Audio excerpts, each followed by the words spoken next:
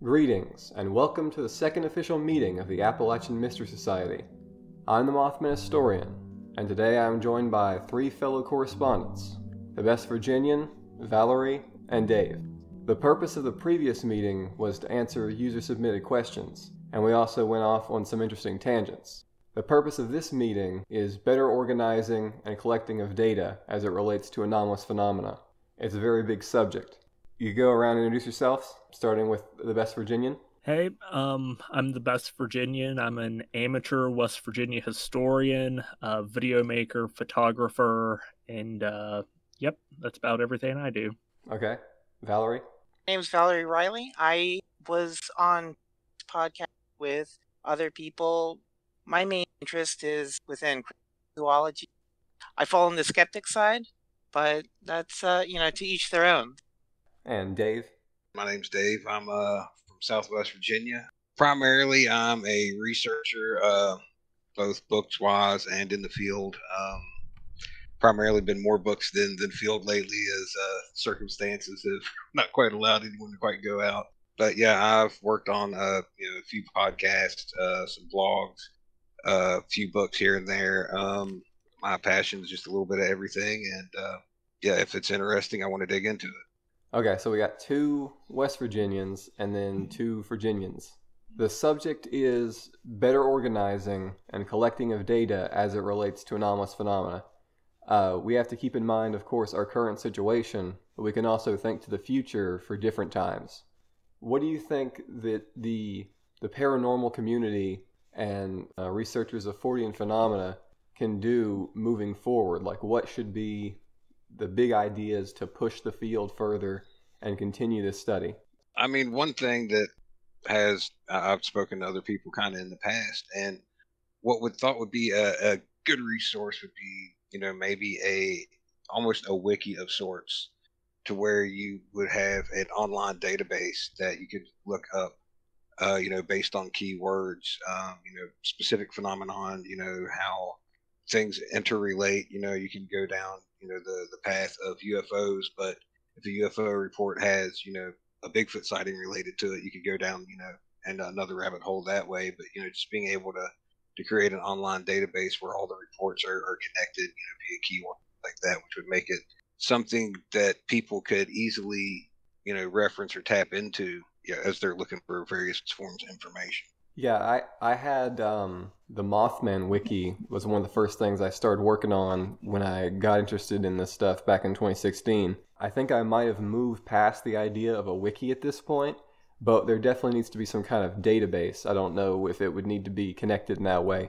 I sort of got over this whole idea of linking everything between, and now what I want is just like data sheets of things that just go straight down the line of like chronologically listed sightings of any and all kinds.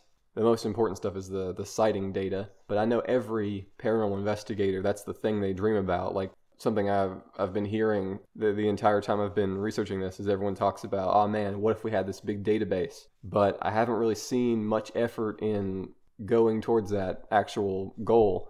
The closest I've seen is Albert Rosales has this book series called Humanoid Encounters, and before that it was a website, and it is chronological and goes down the sighting data, and it's done in this certain format, which is reminiscent of another researcher's format, which is called the HumCat, or the Humanoid Catalog, from David Webb, who was he wrote for Flying Saucer Review, and he was part of J. Allen Hynek's UFO group.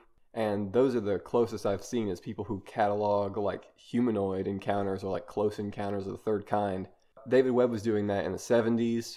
Albert Rosales was doing that in the 2010s. So that's a recent thing.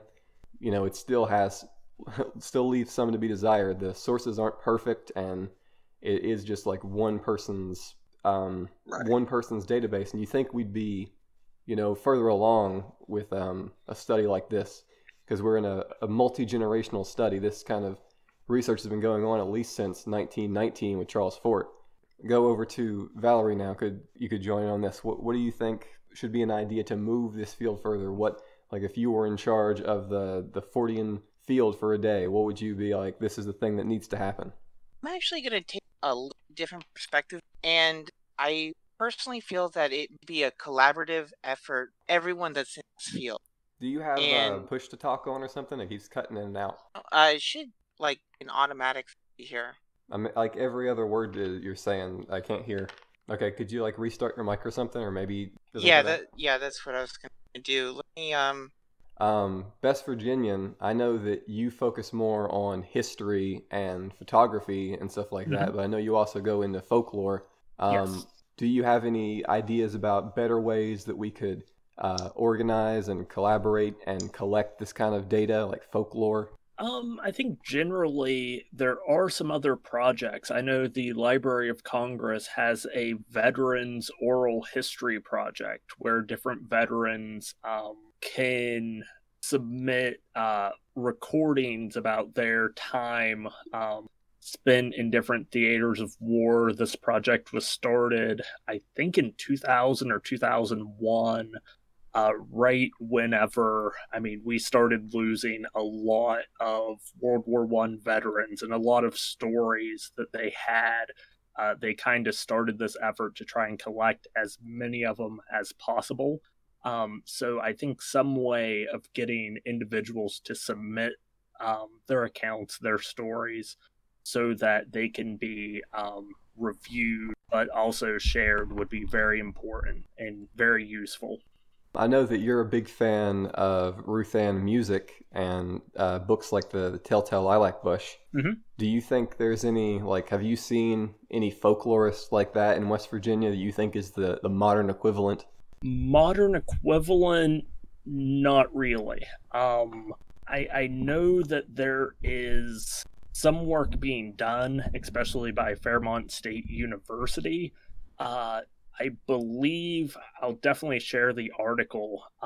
Several years ago, they actually went through the Fairmont State Folklife Library that houses a lot of Ruth Ann Music's collective works.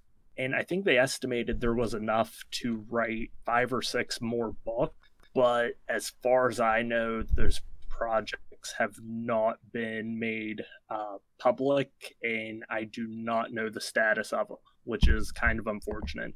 The way that was done is she had a classroom and she kind of collected down their family stories and things like that. And that's where one of the earliest reports of the white thing, 1920s, I believe. That's one of the first reports that come from, is just someone's family story. Mm-hmm. So if we had something like that in modern days, that would be really good.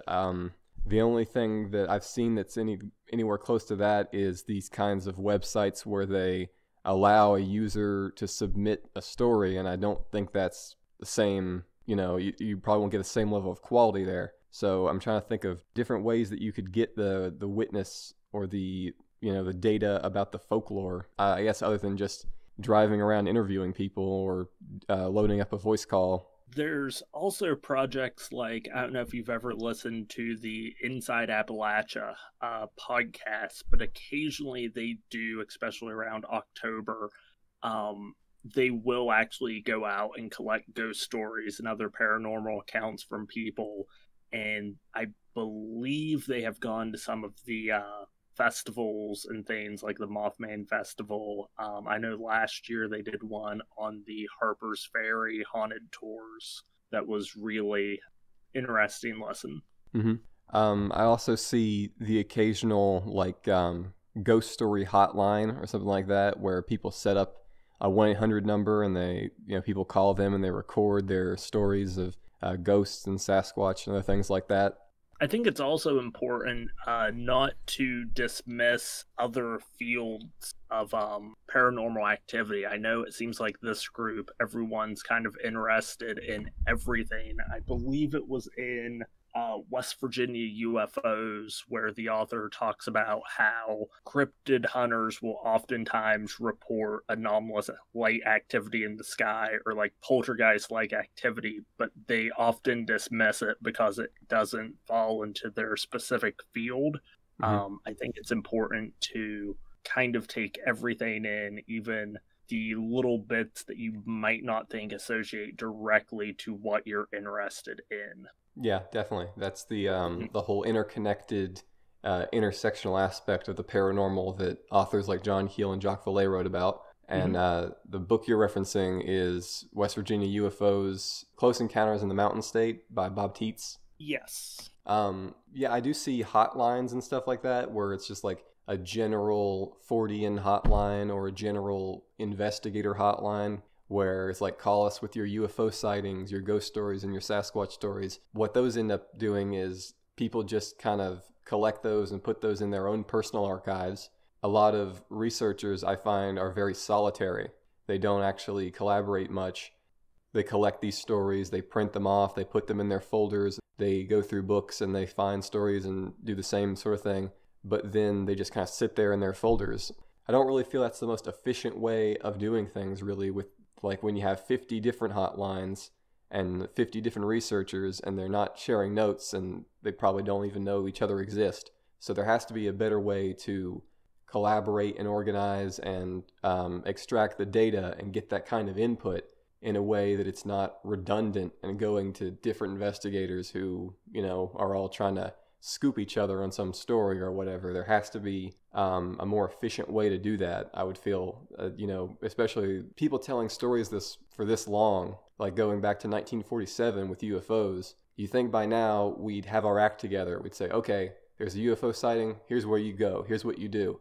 And there are some of the big UFO groups, but, you know, some of those are not the most quality. And even then there's like 4 or 5 of the big groups, and they're not exactly forthcoming with their data, and some of them are not exactly the most trustworthy. So there has to be some sort of from the bottom up push to document stories like that, you know, what are anomalous stories and also folklore. There are folklorists, you know, who kind of go to college and get their degree and things like that, and they collect their stories into books. And I think Ruth Ann Music is one of the best examples of that. There's so many stories packed in those books, and if you read those books, the books are just stories with very little commentary. So those are the kind of books that I love to see from folklorists.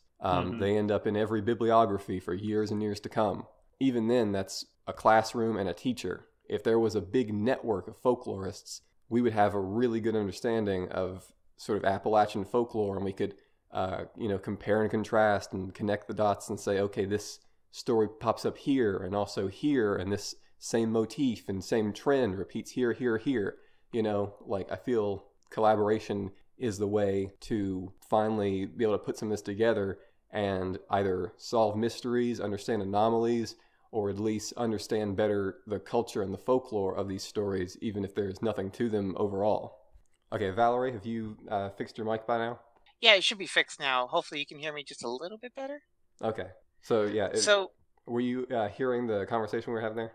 yeah, so, I mean, I fully and completely agree with you on that. Like, it does make a lot more sense to kind of have everything be interconnected instead of everything is just compartmentalized into like just these like little groups and everything's like hit and miss. But I also feel that it's really important that, and this is probably the skeptic in me coming out, I personally feel as though that it's pretty important that, you know, as researchers, as trying to investigate and learn and try to see what's out there, is that it's okay to be wrong sometimes. And I sometimes I've seen people get really married to an idea and they will do everything in their power to just try to twist it and make it true. And like, me personally, I've always been one to just want to get down to the facts, like what actually happened, document properly. And whether that's using video and uploading it to YouTube and start making a network in that fashion, or what some of the other people said, making a wiki, even though it's may not be the best way to do it, as long as it's documented, as long as everything is, we continue to gather this data and we continue to look for what's actually happening and break it down piece by piece in that fashion, if that makes any sense. When you collect these sort of stories, you're bound to collect stories that are outright hoaxes, and then stories that are just storytelling with no truth behind them. It's important to mark those as such and learn from those as well. Well, you said there are some people get married to a certain idea. I think that's a problem that people have because there'll be a sighting or a story, and it'll be a really good story. It'll be a really compelling story, but then the cracks in it will start to show. The seams will start to give way, and they'll kind of ignore those because like, no, it's such a cool image. It's such a cool idea. They want to stick to it. And the other problem is sometimes they're like, oh, this is a really marketable story. This one gets a lot of clicks on their website. And that's that's a big problem that, needs to be addressed and, needs to be done away with, I feel, is the entertainment push of the paranormal and the broader Fortean researchers is they're trying to be entertainers as well, and that gets in the way. So you got to get, in the same way people talk about getting money out of politics, you got to get the money out of the paranormal. That shouldn't be a driving factor. Just having a website with like a contact or an open email, that obviously brings problems to where you don't know if the person you're talking to actually exists, if they live where they say they live, if they're not the same person who sent you a sighting that you got last week. So you do have to have quality control, and you do have to, actually investigate these claims. You have to take every single thing that comes in as a claim. That's what the classic Forteans do. But I think the better sightings are the ones that come from people face to face, something we can't do right now. But that's how the old school people did it. They would travel across America, in a rented car with a tape recorder, show up in your town and then interview people in their homes, slap a tape recorder down the table in front of them, hit the record button and start talking to them about UFOs and all that. But, there has to be a more technologically advanced way of doing that. You think we could use the internet and this instantaneous communication we have to more quickly and efficiently do this. But I don't know, maybe the old ways are the best ways when it comes to getting data. I mean, I know that I trust a story more if I can hear the witness talking, and especially if there's a video and I can see them telling the story.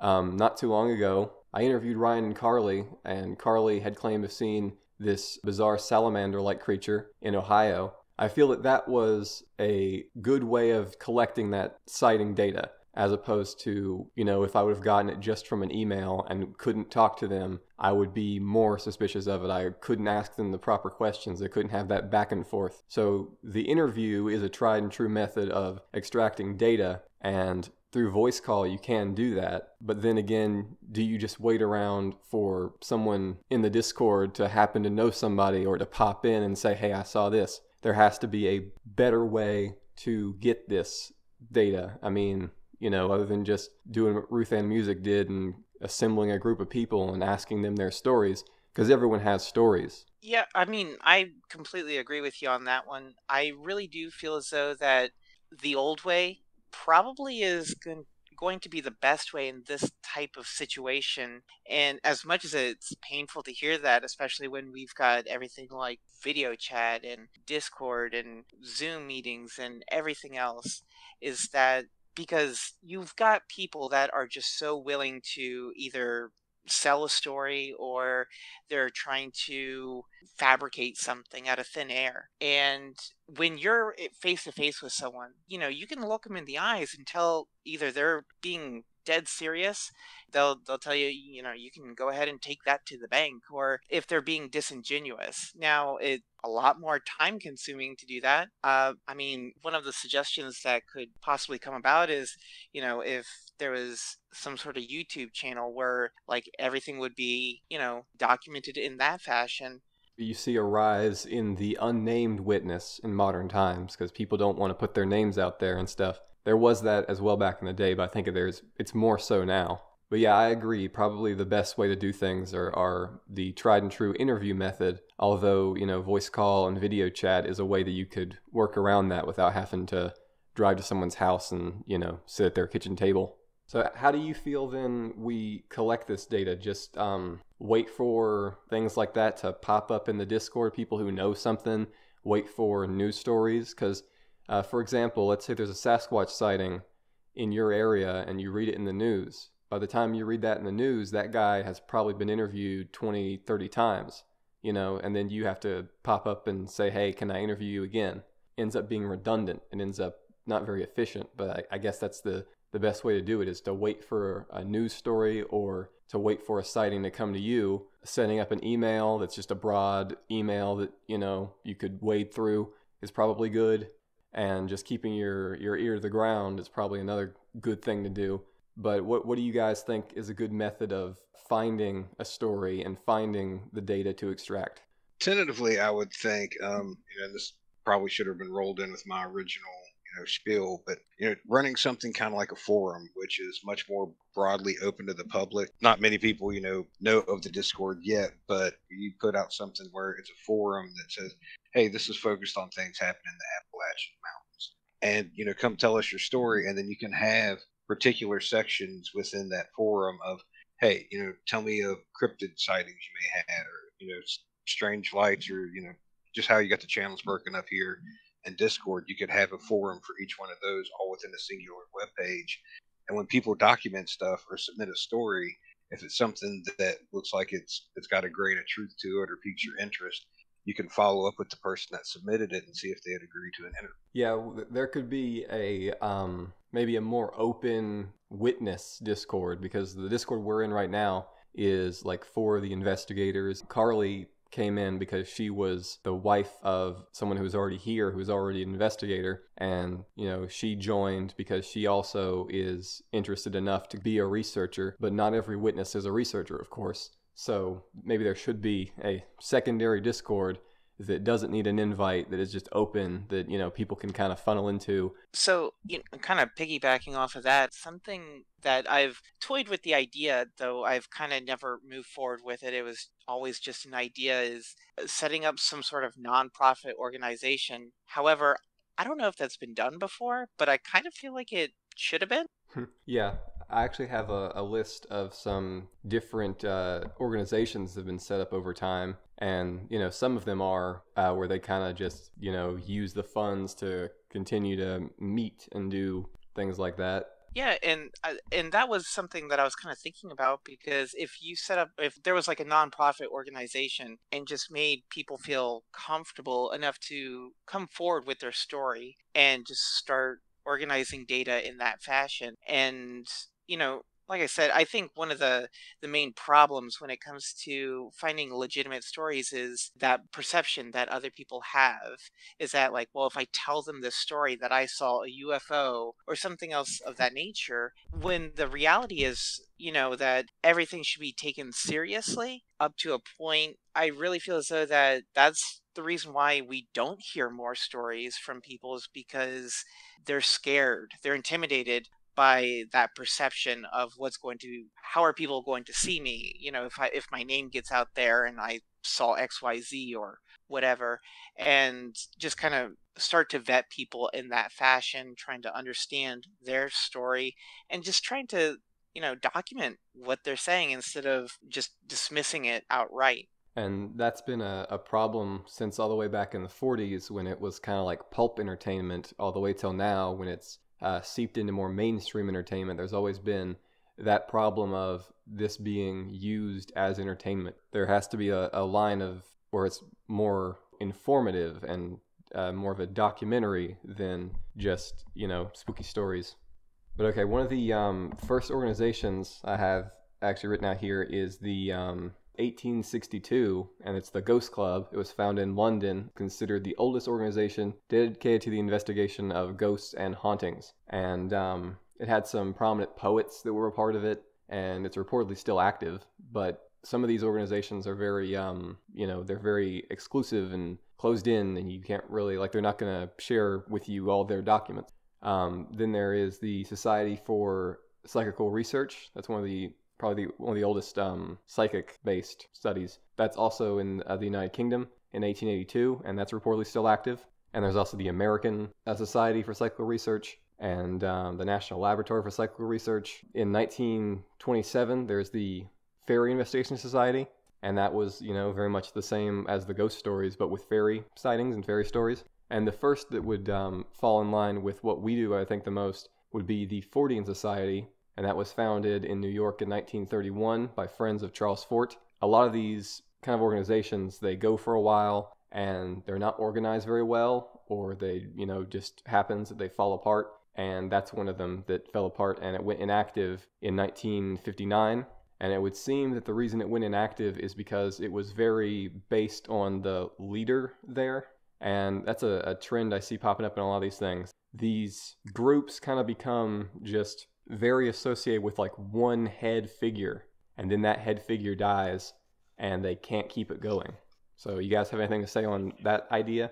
No, I can definitely see that trend, and having maybe an actual, I don't want to say council's not the right word for it, but some kind of administrative group to where it's not all reliant upon one figurehead might give the opportunity to, one, kind of help delegate tasks and duties, and give, multiple places for people to reach out to, versus everyone trying to run to the same, point man for approval for this or an opinion on that. If you've got a group of people that are acting in that stead, that would give it a much broader spectrum for people to reach out to. Mm-hmm.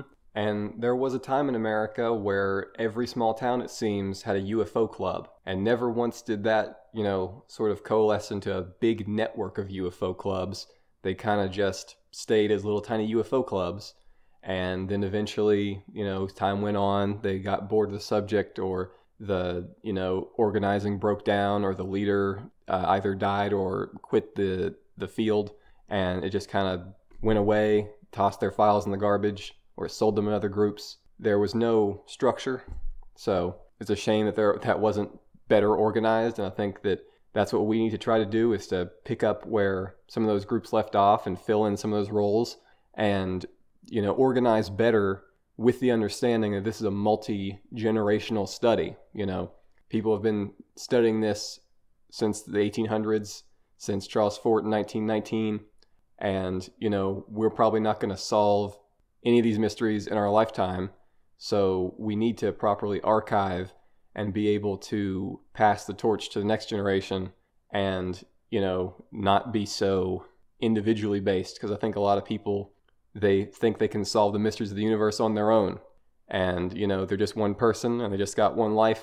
And that's not really how that works. You got to have, look to the people around you, and then look to the future as well. Because I think what we really do here is we collect puzzle pieces that maybe someone in the future will one day put together. But for the time being, we just collect the data and archive it.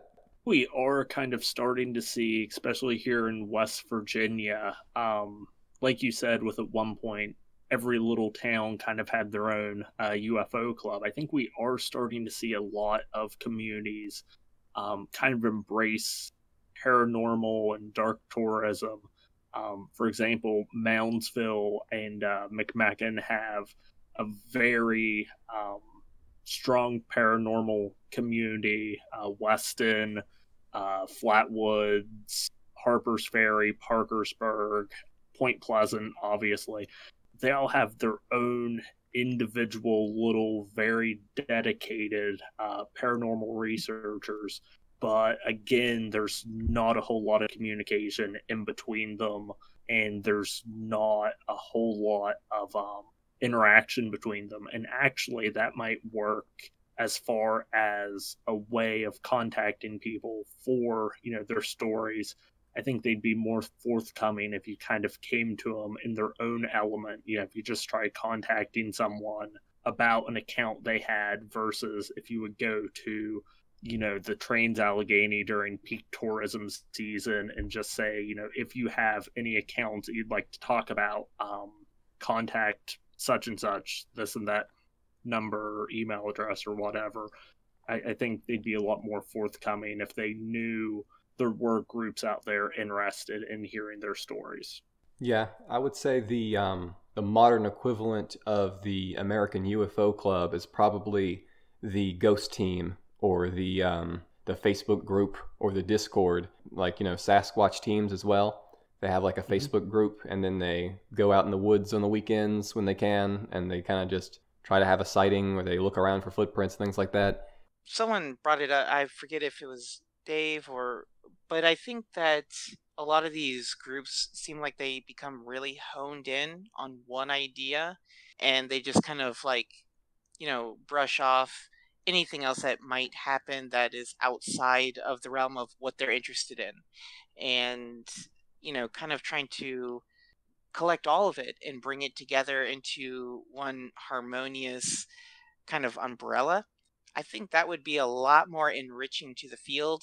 And instead of just trying to brush it off or saying, well, that's not my interest, or if you have someone who has been around Flatwoods and has seen, have spoken to a lot of the eyewitnesses, to not just like peter off and say, well, that's in Point Pleasant, that's not in Flatwoods, and just kind of just try to understand both sides of the coin and just try to look at everything all together and, pull in as much data as you can, because never hurts to learn about new things, about new areas, and something that could help you on one investigation could prove to be a very valuable asset on a next investigation or maybe even a previous one. Yeah, I think that what those groups have to offer most is, like what Best Virginian would say on there, is a connection to the individual people, so that if a sighting happens or if something weird's going on, you can hear sort of through the grapevine by being connected with those people and making contacts, I guess is the word. You can be more in with the community and hear when something goes on. I don't see a lot of, note sharing or sort of people who have data sheets. The more archivist people, they have folders of sighting data, which is why I think services like Google Docs and, of course, websites and blogs can be useful to digitally archive that data so that it's more accessible for sharing and things like that. There is an exclusivity thing where, like, sometimes someone will say, you can't research this story, and they want to write a book about it and all that sort of thing. And you have to go through them. Turning the clock way back to, when Ghost Hunters was first coming on the Sci-Fi Channel and was peaking in popularity, that a lot of these groups were built and maintained and held on to their stuff due to territorialness. They wanted exclusivity. They thought they were going to be the next big thing. And truly, that's there was a local group here that got their hands on a significant historical site and signed a rights agreement with the owner, preventing any other group from ever going to investigate. And fortunately, that kind of popularity of those shows has waned somewhat over the years, and people have opened up more. So I mean, it might be more approachable these days than it was, say, 10 years ago. But yeah, that's where a lot of that stemmed from. Yeah, that happens with haunted items that get put behind glass and no one can ever go research anything to do with them. And that happens with properties. There are some places that are reportedly haunted, then the owner kind of seals it off. Some of that is like the owner doesn't care about paranormal stuff, so there's that problem as well. I think a lot of these organizations also view it as a business. They're not looking to solve the world's mysteries. They're not looking to give you any of their data. They view it as gold. That kind of way of thinking poisons everything. Yeah. As soon as you start messing with their paycheck, they're going to push back. So.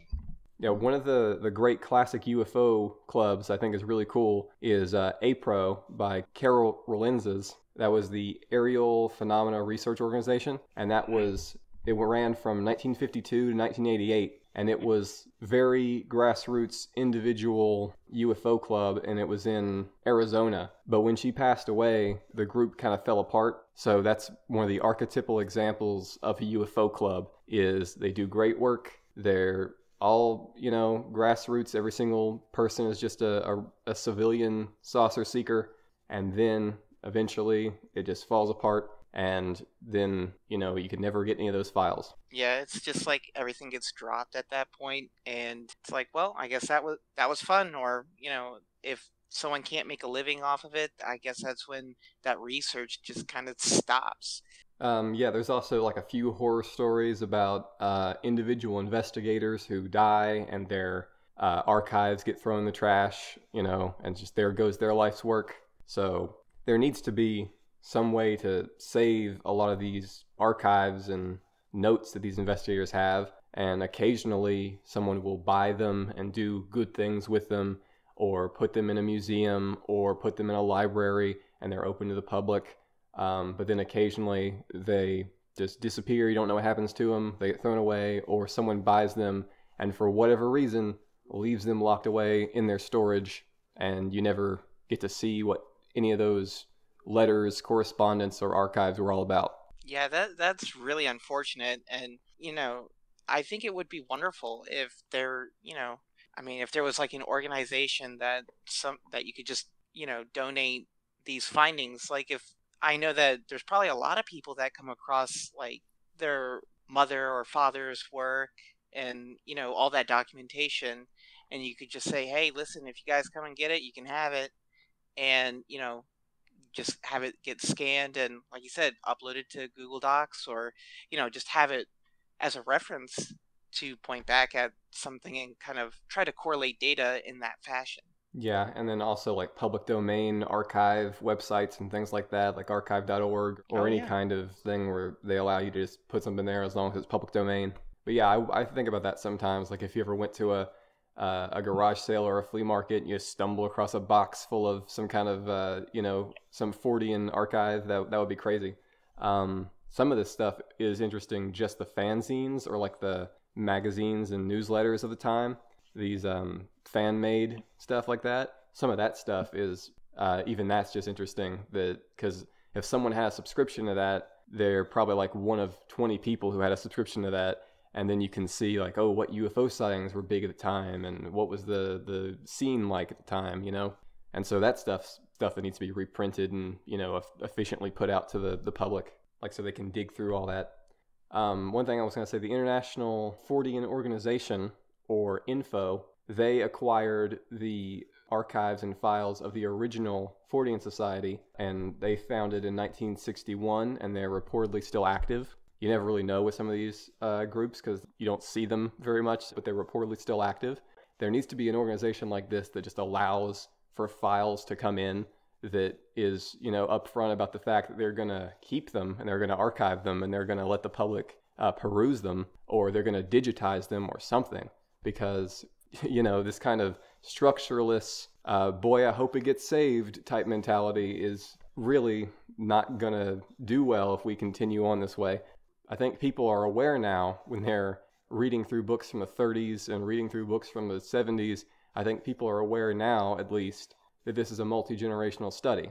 And I'm hoping that people will take that to heart and say, okay, I should archive what I'm doing right now, because what I'm doing now, maybe someone in the future will need as well. So we need to work on that sort of torch passing, archive, document everything kind of mentality, because if you don't take that seriously, you don't archive it, it won't be there. Yeah, if you don't preserve it and share it, you're ultimately just going to lose it. I mean, this goes all the way back to the Library of Alexandria and just all the data that was destroyed during the fire of it, thousands and thousands of years ago. It's definitely important to not just copy it, but also share and distribute it. So if one person's system or database gets wiped, it's not just all gone forever. Because, this is stuff that people spend their whole lives doing. And it's a shame to see that either go away or be put behind a paywall. Yeah, that's probably the worst, is just putting everything behind a paywall. Don't forget, too, you need backups of backups. I've seen so many people rely on one single hard drive, and the wonderful thing about hard drives is that they have a failure rate of 100%. It's going to fail. It's just, a matter of when will it fail. So make sure you back it up to the cloud, make sure you put it in Google Docs, make sure you try to put it in as many places as you possibly can. I find it amazing how many UFO clubs there were. There's the International Flying Saucer Bureau, which ran from 1952 to 1953. That's the one that Albert Bender ran, that dissolved supposedly because the Men in Black. There's NICAP, which is the National Investigation Committee of Aerial Phenomena. That was founded by Donald Keyhoe in 1956, and it became defunct in 1980. There is 1950s, there's a group called Saucers that was founded by James Moseley, and it's SAUCERS as like an acronym. It stands for Saucers and Unexplained Celestial Events Research Society. So it's some very kooky sort of names. I love that they all go for acronyms. There's the Loch Ness Monster Phenomena Investigation Bureau that was founded in the UK in 1962. Ted Holliday was a part of that one. That one ran from 1962 to 1972. Roger Patterson, the guy who filmed the Patterson-Gimlin film, he had a research society called the Abominable Snowman Club of America, and that was founded in 1966 and then became defunct at some point. Then a really good group is 1973, and reportedly still active, is the Center for UFO Studies, and that was founded by J. Allen Hynek. And J. Allen Hynek in the 70s did his best work. He did some really good work there when he became a civilian saucer seeker. And, you know, I really like that kind of stuff. Like I said, I love APRO, and I like the later works in the 70s of J. Allen Hynek, and I just love the grassroots UFO stuff, like the UFO clubs, because, you know, they weren't Project Blue Book, you know, they weren't working with the government. They were just people who were passionate, who wanted to know what was going on, and so they set up a club right alongside their science fiction club. You know, they'd meet in the library or whatever, and they'd have their flying saucer club. John Keel also had the New York Fortean Society in 1984 to 1989, and the reason that one went defunct is because he ran out of money. So that's another problem, is people who are very passionate, who have a lot to give, and who want to archive, document, and organize, you know, they don't have a lot of money. So they kind of have to ask for donations or something like that, and then they use that money to rent out a library or to print off newsletters and things like that. These newsletters were often just Xerox things, you know, and they were sent out to people in the mail. They'd ask you for your address and they'd send it to you in the mail. So yeah, that whole art style, I think, is probably gone the way of the dinosaurs. The paper fanzine that they used to give out at UFO conventions and advertise, and, you know, people would subscribe to. It's great when you can find reprints of those, because they're so fascinating and they're so cool, just to think that someone made that and they sent it out to people. It's good to learn from the people who came before you, from the greats and things like that, and see what they did and kind of learn from it. You don't have to copy it exactly, and you certainly don't have to enshrine any of these people, but you can learn from some of what they did. And so from what I've seen, the UFO crowd, they had their disparate UFO clubs, which unfortunately didn't network together very well, and probably spent most of their time fighting, you know, the different theories and stuff, and different organizations didn't like each other for whatever reason.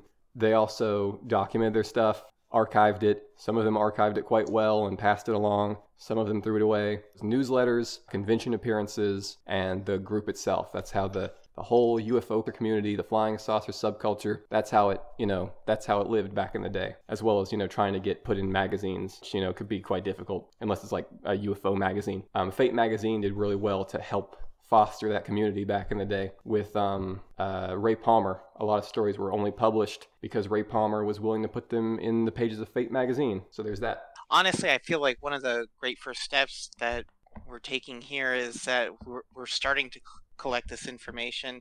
And what I do like about this Discord channel is that we've got a mixture of a little bit of everything, you know, everything from ghosts, UFOs, cryptozoology.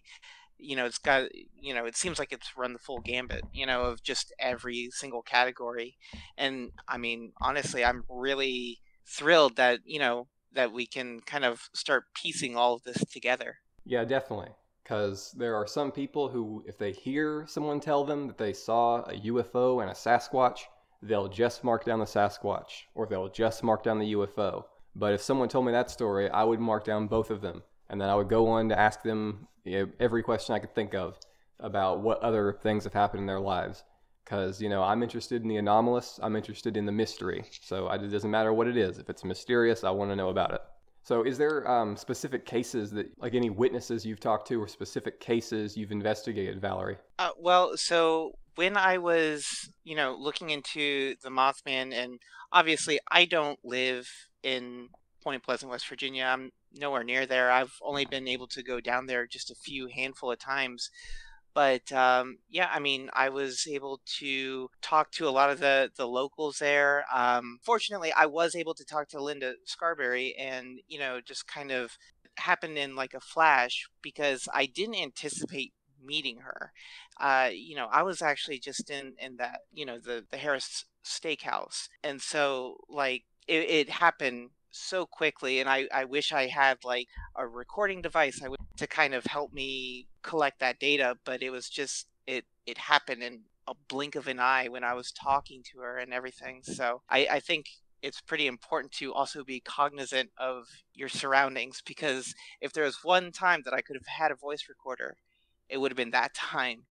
One thing I wanted to bring up is most of this study is based on collecting of an anecdote, collecting of witness testimony.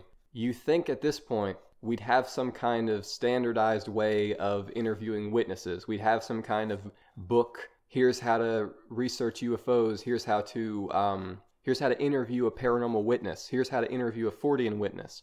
And that's something that you don't really see very much, is like pamphlets or books about how to interview a witness. I mean, I guess you could look up like police procedure or things like that, or how you conduct an entertainment interview for like an author or a musician or something like that. Folklorists, have a certain way they go about it, but a lot of people who are doing this, it all comes down to witness testimony, and the people who are interviewing them are amateurs. So our entire field is based on amateur interviews, and you think that we would really try to standardize that and improve the quality of that? We'd put out some kind of helpful guide, because if you help people do that better, you improve the research, and if the research improves, that helps you. But I guess maybe that's not seen that way, or it's not recognized as very important. But that's something I would love to sort of figure out how to instruct people to do, because if people are out there interviewing, I want them to be doing it the best way possible so that the data will be the best.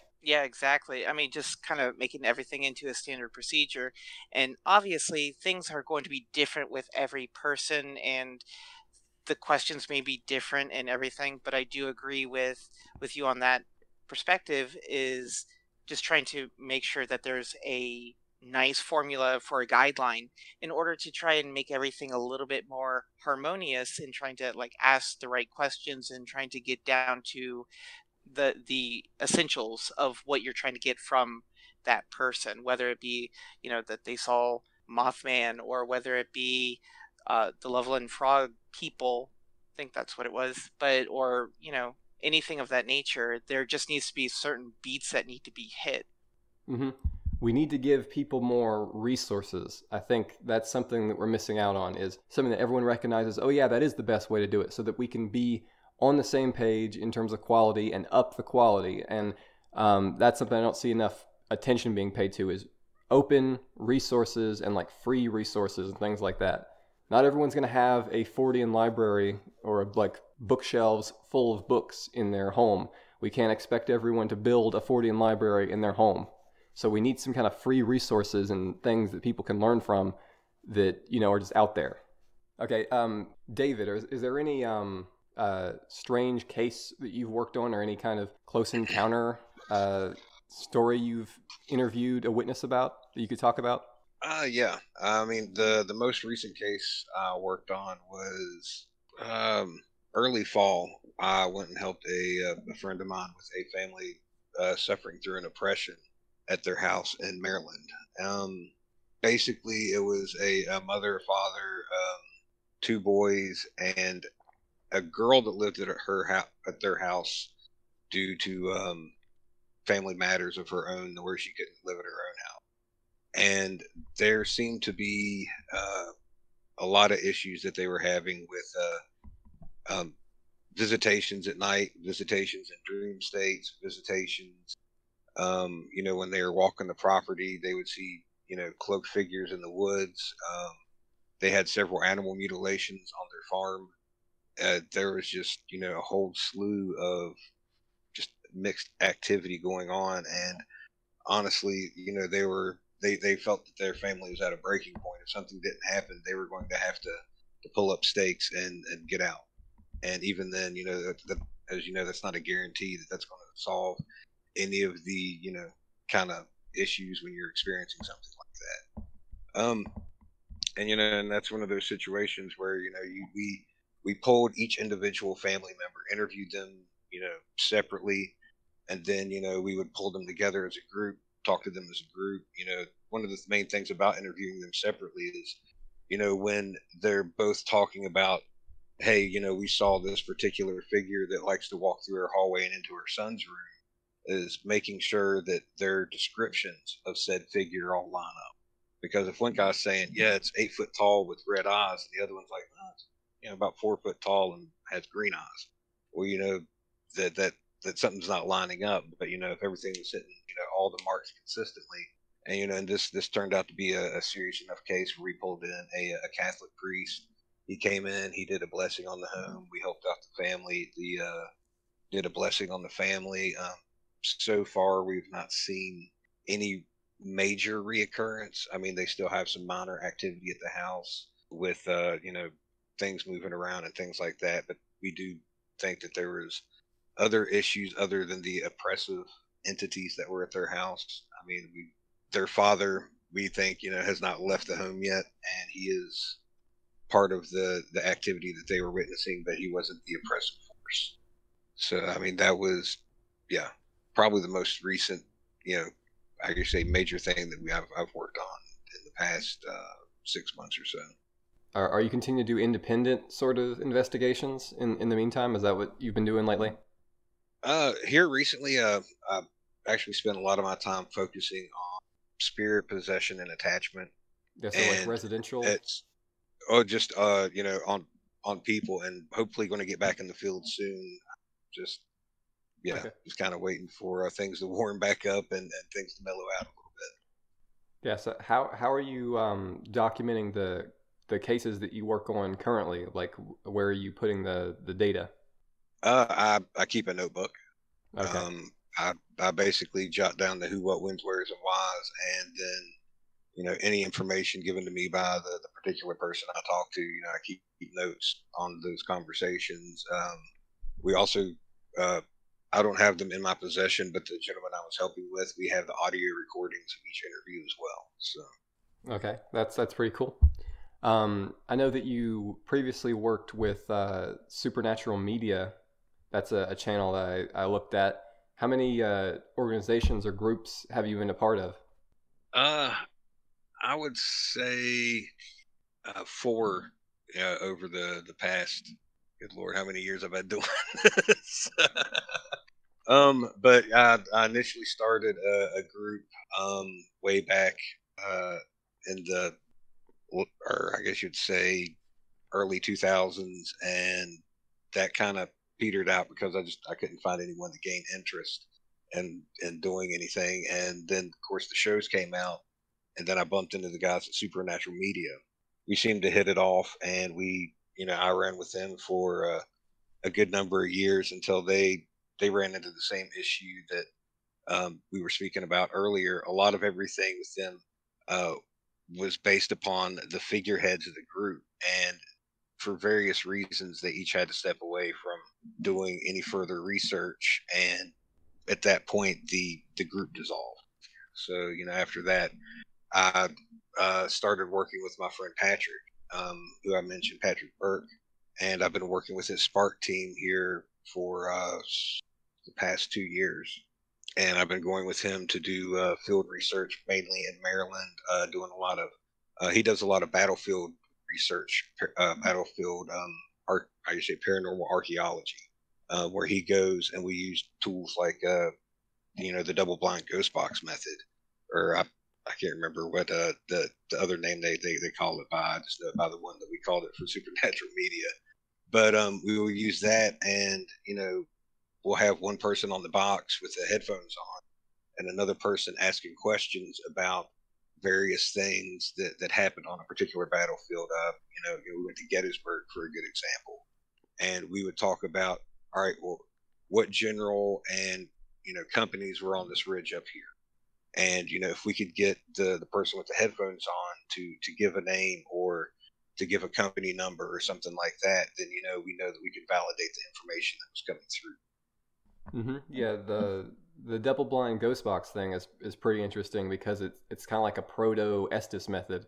I saw you guys have like a book that has that. That was something that I can't take any credit for it. I mean, this was the gentleman that started the Supernatural Media kind of birthed the idea, and I was fortunately happened to be in the right place at the right time and got to work with him when they were beginning the early testing of it. But yeah, it's just the concept of you've got the ghost box that most people are familiar with, where you run through the series of channels, on a scan, and you pick up bits of words here and there, or you might hear something coming through the static. And if you play that out in the open air, that's something that if you're sitting in a room full of people and you say, "Hey, what color is the sky?" and everyone's expecting to hear blue. So if something comes through that's whatever, everyone's going to jump to assume that's blue. Mm-hmm. But if you've got the double blind ghost box kind of method going on, and you've got one guy, with the headphones on, he's got it cranked up way loud, he can't hear any of the questions, and he's sitting across the room, and you've got someone that goes, "Hey, what color is the sky?" And if that guy with the headphones on blurts out the word blue, well, then there's something actually talking through the box that's giving a meaningful answer back.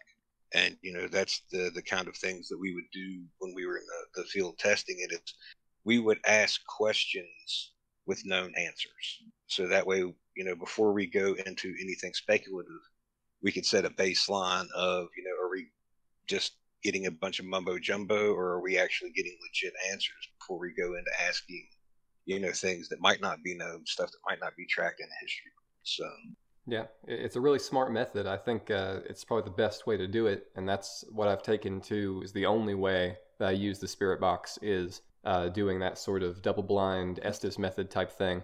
And I find that when you have the blindfold on and stuff, it's sort of like psychic channeling in a way. Yeah. Like the old school spiritualists did. Yeah. And yeah, the groups you've been in and the way you conduct your investigations is a little bit different than the way I would do it. It's more religiously oriented, but as long as you get the data and the witness's story, I would say whatever different framework or whatever different take that people have is fine. Like I'm fine with different speculation and different ways of viewing the world as long as the witness's words are properly recorded. And that seems to be when you said who, what, when, where, why. And that's kind of the journalistic, that's the code. That's the way you do things. So as long as you get the who, what, when, where, why, I'd say you're doing good work as long as you do that. Yeah, I mean, some of the groups I've worked with have had that particular religious slant on them. But a lot of the work I do with Patrick, say has kind of gotten away from that. The only time really there is any kind of religious slant to that is when we come into situations like I was telling you about with the oppression, and where we've got to call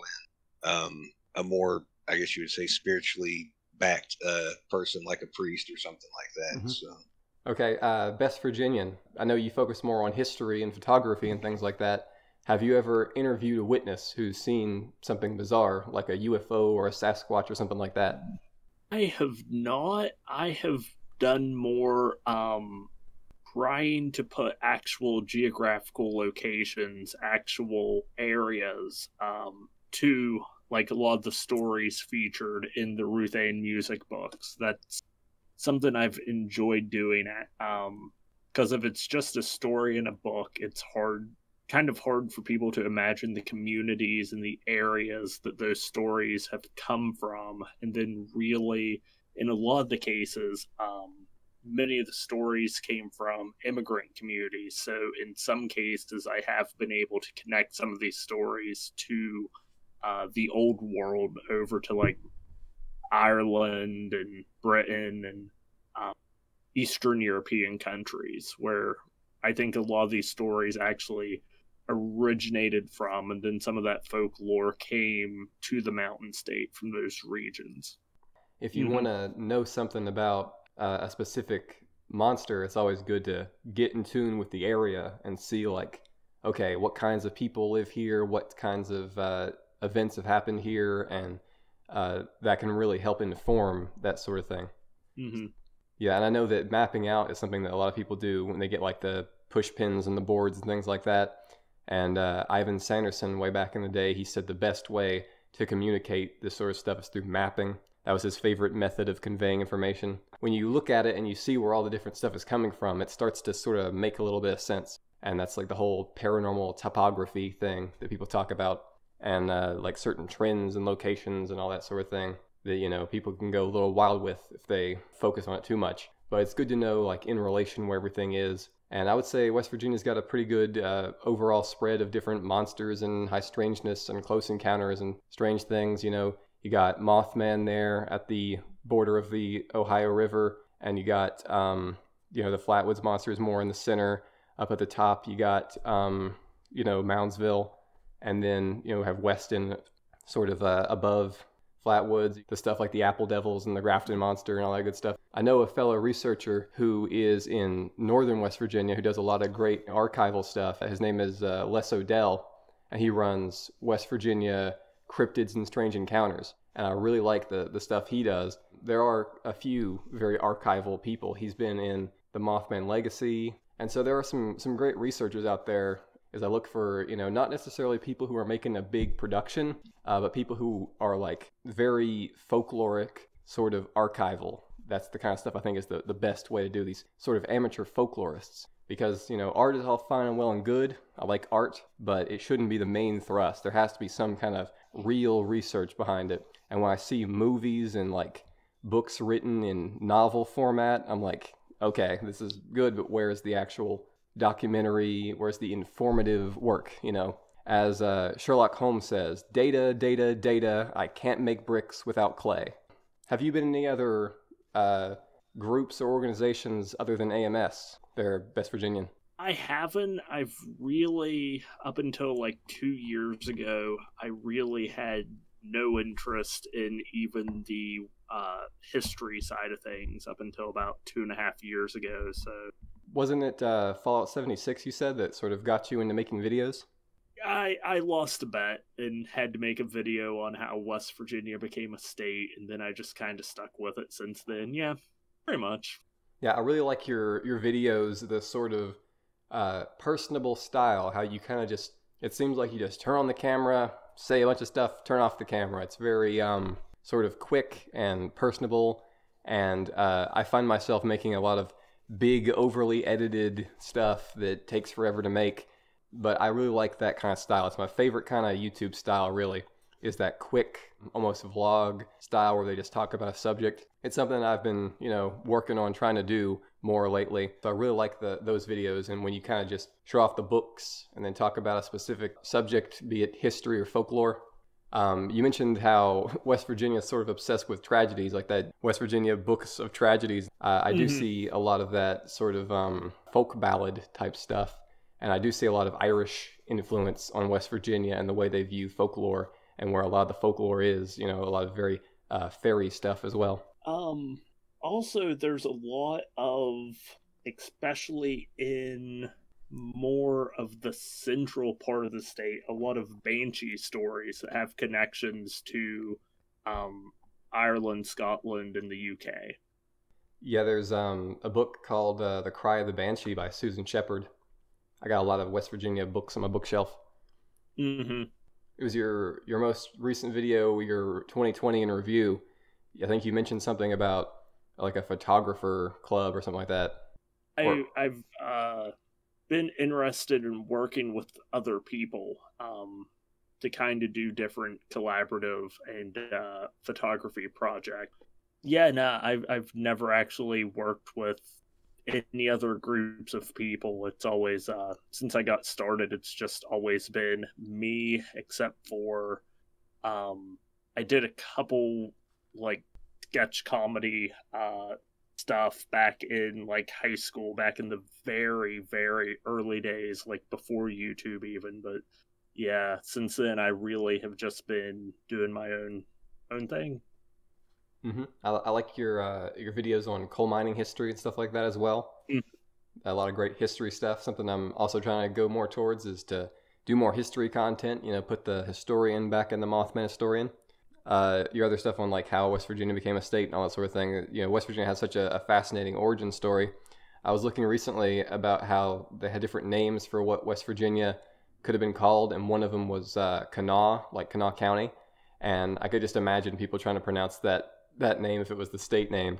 There was if you actually read the big like name fight that they had trying to figure out a name, as soon as someone suggested Kanawha, someone immediately was like, do you mean the county? Do you mean the river? Now we're also gonna have a state named after it. And there were a couple guys that were just like, I think we should keep Virginia. And people kind of protested that, like, why would we steal Virginia's name? It's like, well, they didn't want to be a part of the United States, so they can come up with a new name for themselves. And yeah, it got really, really weird and petty, especially when we were first starting to separate from Virginia. So, do you ever get into any trouble about your name there, being the best Virginian? Yes and no.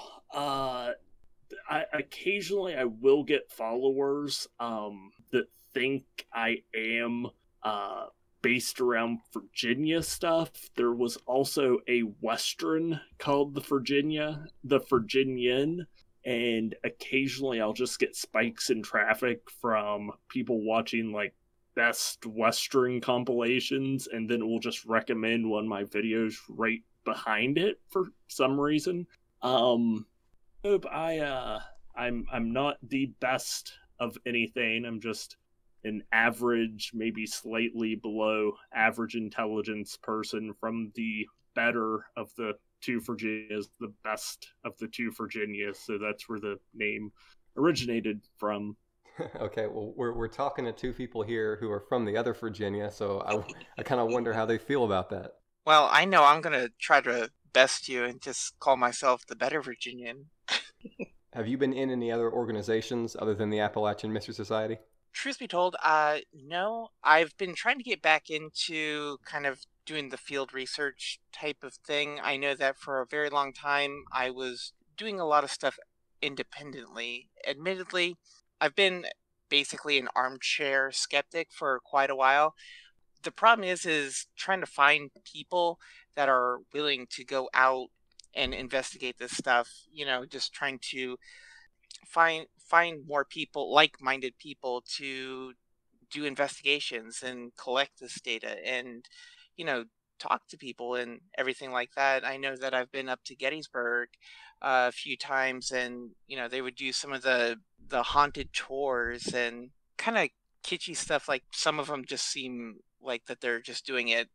I know that I would love to go out to, sites and do investigations, whatever it may be. And I know that my main interest is cryptozoology, but I mean, I'm always up for learning, just trying to find truth and, trying to get to the bottom of things. Yeah, I know that you seem to be interested more in the more close encounter type monsters and the more high strangeness monsters, as opposed to just Sasquatch. Because if you read a lot of the classic cryptozoologists, that are often very inspired by Ivan Sanderson, it's Sasquatch, Loch Ness Monster, living dinosaurs, what we think of now, what people refer to as a cryptid. A lot of it comes from close encounters and UFOs and Forteans and things like that, like the Mothman being a UFO case, Loveland being the 1955 one being a UFO case, and a lot of these very strange creatures were only investigated by like the Forteans and the UFO crowd, who were kind of venturing off, just interested in oddities. A lot of the very serious cryptozoologists wouldn't give reports of a dog man or a winged being the time of day. So I think you can kind of thank the Forteans and the UFO crowd for a lot of the weirder of the quote-unquote cryptids. Oh yeah, absolutely. And I know that here I'm from Northern Virginia, so the closest thing that, I kind of jokingly gripe about it, but, the closest thing that we have to something being exciting is the Bunnyman Bridge. And it's like just some throwaway story, essentially. But, just trying to find out more about, I wish there was more stuff in Northern Virginia, but it just seems like we do have a lot of paranormal stuff that does happen. Like, Gettysburg is, pretty much in my backyard. I know that there's been other, like, more notable ghost sightings that happen here, and, kind of grew up in that and just always found myself interested in that. I know that the Loch Ness Monster has always kind of piqued my interest, but, I don't have Scotland in in my backyard, so can't really go investigate that too much. But, just trying to find out anything and everything about cases that are close by, and things like the New Jersey Devil. I looked into that and got really excited about that one as well. Mm-hmm. There's also the Lake Champlain, which is sort of similar to Loch Ness Monster. Champ, that would be a closer. I'm a firm believer in the idea that everywhere has folklore. Like there are people say, oh, my area doesn't have any cool folklore. And then I look into it and I can find, at least some folklore. Like every community has stories, I think that even if you have just two people together, eventually there'll be some kind of sharing of a story in that way, like their family stories and things like that. And today's family stories are tomorrow's folklore legends. So, with people live together, stories happen. You couldn't stop folklore even if you announced it, said, okay, guys, no more folklore starting right now. You couldn't stop it. They would just, what you'd be doing then is creating legends without calling them legends, So I do believe that there is folklore everywhere. The series Monsters of is a pretty good sort of collection of individual states. Like there's Monsters of West Virginia by Rosemary Ellen Golly, and there's Monsters of Virginia. And I find if you type in, go to like Amazon or eBay or whatever, type in the name of your state followed by UFO or followed by Bigfoot, or followed by ghosts, you're likely to find a book that is sort of a collection of those kinds of stories. I think that's one of the best use of books like that, as opposed to just being entertainment or writing like novel format. The best thing is to have like all the data in one sort of place, sort of like a category. An example of that would be Joshua Cutchins has a book called The Trojan Feast, which is about all the strange food relations to the paranormal and the Fortean phenomena. It goes into like, fairies and the different food items they bring, and, the famous flying saucer pancake story that everyone loves to repeat so much. And then there's The Brimstone Deceit by Joshua Cutchins, and it's about that common trend or motif in these stories of the sulfur smell, the brimstone. So I find that books like that are very helpful for research, especially when they have the extensive bibliography that he has in the back. The trends and patterns and parallels, when you have a book that is like, okay, here's everything that I found that has to do with this state or something like that, or just here's everything to do with this county. If we could get that specific, that'd be really cool. So I think that's kind of the best books to go for. Also is, sort of the data books, like John Heel is pretty good at coming up with these sort of data format things and listing out like an index or like a data sheet. Like Strange Creatures of Time and Space has like an index of Mothman sightings. Passport to Magonia by Jacques Vallée. The first half of the book is, his speculation, his theorizing, which is excellent. But then the second half of the book is all data. Like it's like name of the witness, location, date. It's that classic who, what, when, where, why. And it goes back to David Webb. He had something like that as well. Worked for Hynek's Center for UFO Studies. And he laid out that same kind of format where it's like, okay, the witness, the location, the story, brief summary of the story, paraphrase, all that good stuff, and then source it. I found that to be the best sort of way of cataloging these things. And that's what I've done on my website, Killian.org, and that's how I keep my archive, the best way to do it. And one of the researchers who's gone the furthest with that is Albert Rosales, who has put together the excellent Humanoid Encounters series. And that book series, it's chronological, data in bulk. And those are the ones I think are really good. A more modern example in 2010 would be Silent Invasion by Stan Gordon. It's another one of those that starts off with some speculation and then has the data just right there for you. So I think those are some good recommendations of people who are actually putting the data in a format that is useful and digestible, that is comprehensive. And that's the kind of thing I'm trying to do. And that's, my small part of trying to work towards this big collective database is, putting my stuff out there as much as I can on Killian.org. I kind of go down that database and add to it and then update the website in waves. And it's a printer-friendly website. People can print that off, add that to their folders, and then, hopefully we'll get somewhere. So that's what I'm trying to do. It'd be really good to take this data and extrapolate it into statistics, which is something I very rarely see done. John Keel did it with the Wednesday phenomena, where he said that more sightings happen on Wednesday, but not a lot of people do that with statistics. I found one book that is a pretty modern book. It's called the UFO Sightings Desk Reference from 2001 to 2015, and it's by Cheryl Costa and Linda Miller Costa, and it essentially takes from the big groups like, Center for UFO Studies and things like that, and pulls that all together to give a statistic of all 50 states of what day the sightings must occur on, what months and all that from these given years. And so I thought that was a really, really well put together sort of idea. I'd love to see more stuff like that. So you guys have any takes on that, the whole statistical analysis? Another good book or another good author to kind of throw in that mix is, I don't know if you've ever delved into the missing 411 phenomena that David Paulides writes about, but all his books are absolutely broken up in a way that are name, date, place, time, age, sex. Was there any physical ailments, disabilities, blah blah blah, about the individual people that have gone missing, and he does extrapolate that into data points and into statistics, to where he's been able to track patterns all around the world and in various regions, almost nailed down to exactly when you could almost expect someone to go disappearing again. So I mean, that's a pretty good book series to delve into.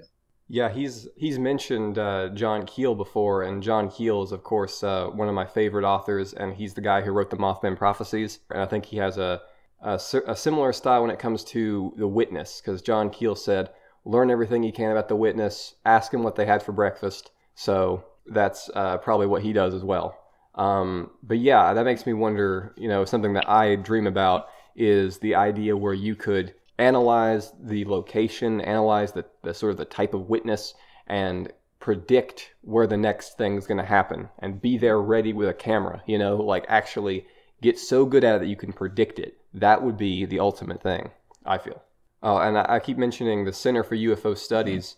There's a great book called Grassroots UFO by Michael Swords, and it is a reprint of a lot of the data that they have from the Center for UFO Studies. I mean, one thing I will say is that, all research and, science most definitely is built on the shoulders of giants. And, I'm right there with you. It's like, let's try to get together, try to make a process, try to, collect this information, collect this data. And, I think this is going down the right track. If there is anyone who'd want to join the society, this is an open invitation. I have my direct messages on Twitter open, so if you're interested, send me a message, and then I can send you an invite link, and we can add more to the group, more correspondence, more points of view. At some point, I'd love to do something tangible, something that is physically out there. I'm not a publisher, and I don't expect to write a book anytime soon, but I would love to do something like that. I know that newsletters have gone the way of the dinosaurs, as I said before. Digital ones, I feel, don't quite cut it, but I would love to get something tangible out there to say, okay, this team is actually doing something. And, YouTube videos are one thing, but I don't want to just be a podcaster. I want to do some actual good here, One idea I had, sort of continuing the roles of the greats or the very influential, is to fill in the roles of things they did. And one person who, as I said, was very influential in, for better or for worse, is Gray Barker. He had a press called the Saucerian Press, and he would publish contactee stories. So if there was like a story of a contactee, of a witness who saw something bizarre, he would publish their story if they were able to write a book about it, or if they were able to find someone to relay their story to who could write a book, he would publish it. Now, he wasn't the most hands-off, but I would like if there would be more publishers who have a hands-off approach, who are able to publish these sort of contactee stories, because I think that's a role that hasn't been filled. I suppose there is self-publishing, there's the internet, anyone can make up a blog post and things like that, but I would love if there were more people publishing these sort of stories so that the outcasts can be heard, and the people who have very bizarre sightings, no matter how bizarre, can at least have their stories written down. So I welcome any anomalous publications, especially the ones that are very respectful and hands-off, to do that sort of work, because anyone who does something like that, they're doing something for the field, and it's in my best interest for this field to thrive. So that's just something I wanted to bring up, put that out there in the ether. Maybe someone will pick that up. And also, if there is anyone who has like archives, like extensive archives, or maybe they knew someone who was a Fortean, maybe their uncle had a big box of flying saucer fanzines, or they were a Fortean in some way. If you can get in contact with me, if I could get a hold of those archives, I would digitize them. I would give them their due respect and do everything I can so that they won't go lost, and they won't end up in the dustbins of history like so many other of these people's work. And so if anyone has that and they're looking for a place to put that, get in contact with me. That's something that I am always working towards trying to do. Final question, which is, what do you guys think of the Appalachian Mystery Society, and what can be improved on? Any input you guys have about the society? I think we're off to a very good start. I think, starting the conversation, building the foundation to where, this can be something that can carry on for years to come.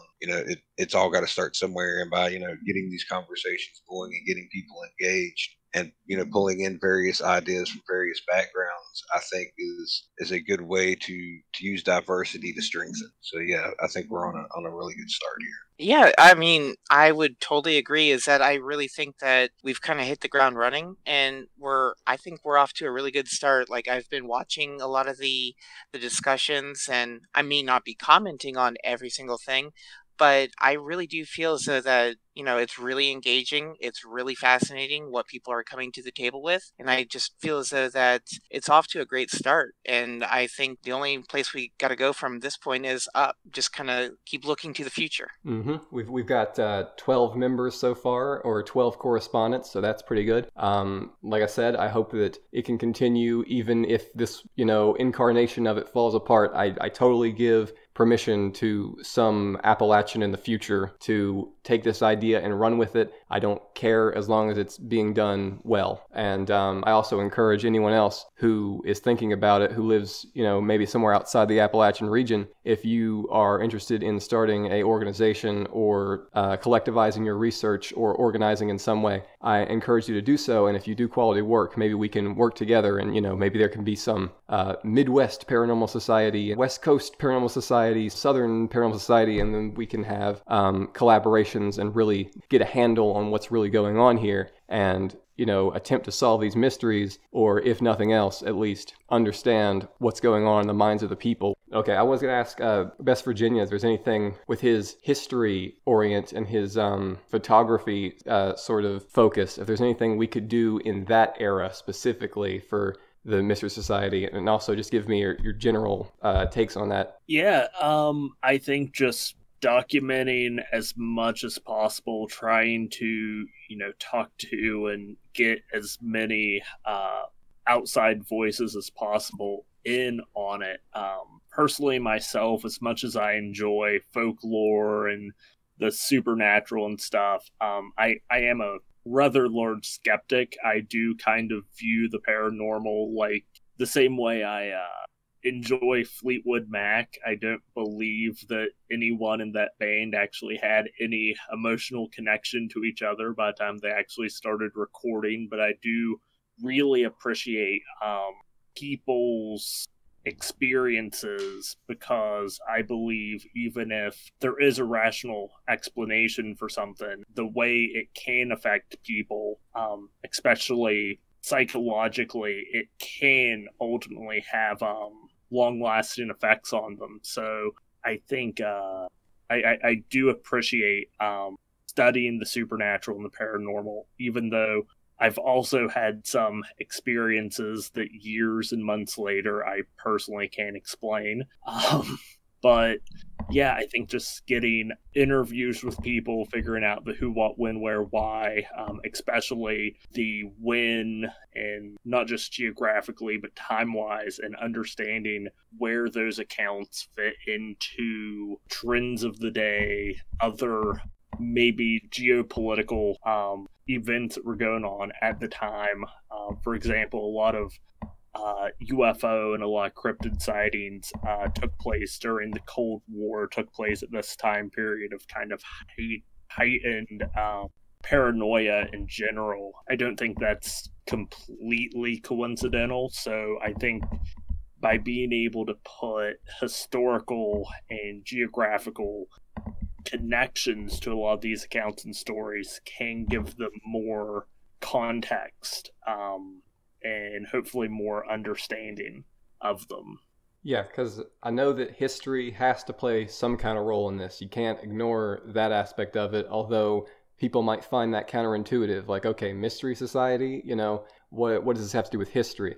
But I definitely do think that history is a big component of this. It influences culture, it influences history, psychology, all those things you mentioned. And, I'm also interested in historical mysteries, so that's a way it ties in. But, there's a reason that I go by Mothman Historian. History is a big part of it. And so that's something we definitely need to continue to try to make a part of it. Photography, like sometimes it's good just to go to the sighting location and film it, you know, so that you can do a narration, talk about the story, and show like this is where that happened. So what you do, I feel, is definitely a part of, you know, what this society is aiming for, even if it might sound sort of beside the point.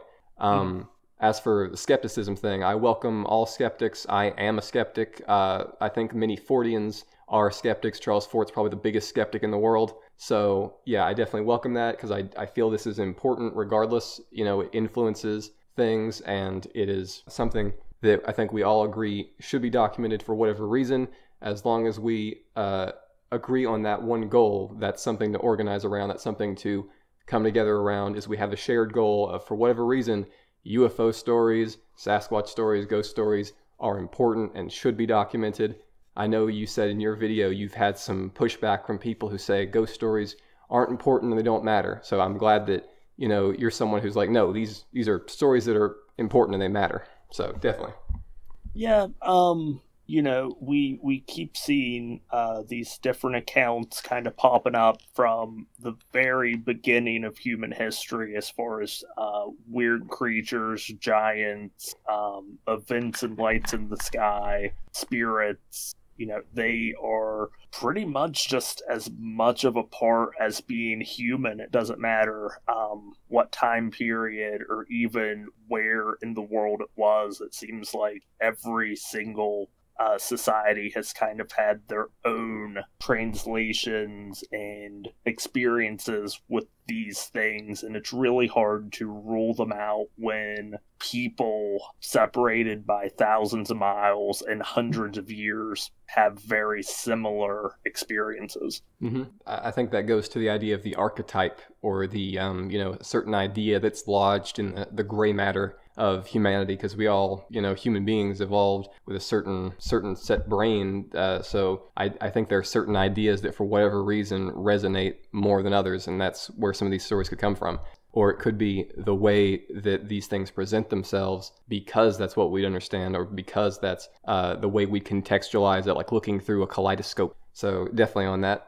Usually work in solitude, but this is an undertaking that I've done so that I can reach out and collaborate with people, because what good are unshared archives or researchers buried under piles of books without expressing what they learn? So that's very much the point of this. And so I think we've had a very productive discussion here. So I thank you folks for showing up and for being open and having a conversation with me. Thank you all very much. If you guys have any final parting words before I do the outro here, you can go down the line. David? Appreciate the opportunity of letting me come within the group, and you know, being able to help, or well, hopefully moving forward, share a lot of ideas and experiences with everyone. So yeah, I appreciate you getting this started. Me personally, I just want to see this group keep moving forward, keep studies going on, and just see what's out there.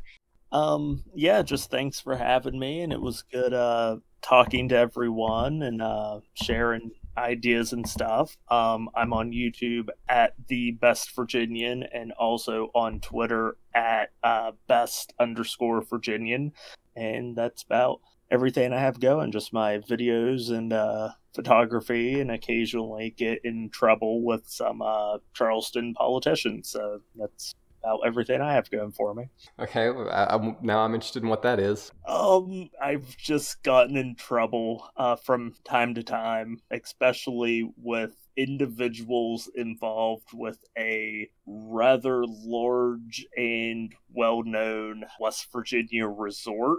Yeah, kind of, they don't mention anything about for how old it is and how it's been used as a military hospital and different things. They don't mention anything about any paranormal or ghost activity there, so I might have accused the owner of evicting all the ghosts. So, yeah. So we're going to bring this meeting to a close now, and I will close off with what I feel is a quote that started it all. This is The Book of the Damned by Charles Fort, 1919. And he says, "A procession of the damned. By the damned I mean the excluded. We will have a procession of data that science has excluded.